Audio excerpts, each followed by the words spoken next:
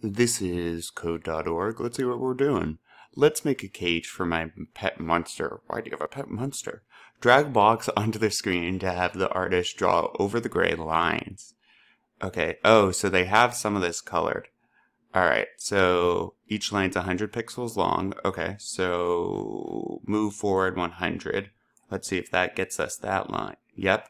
Alright, but we're going to need to turn now. So this is to the right. And 90 degrees, is that a full turn, right? Yeah, that would be a complete right turn. So then we should, and you can always test code a whole bunch.